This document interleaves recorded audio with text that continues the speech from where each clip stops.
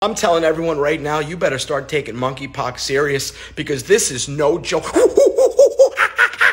This is no joke. I'll be the first to admit, I didn't take it serious at first either. And this is how I woke up this morning. And you have no idea what I've been through today. I went grocery shopping. I couldn't get out of the produce section. I ate 67 bananas in the middle of Stop and Shop. They had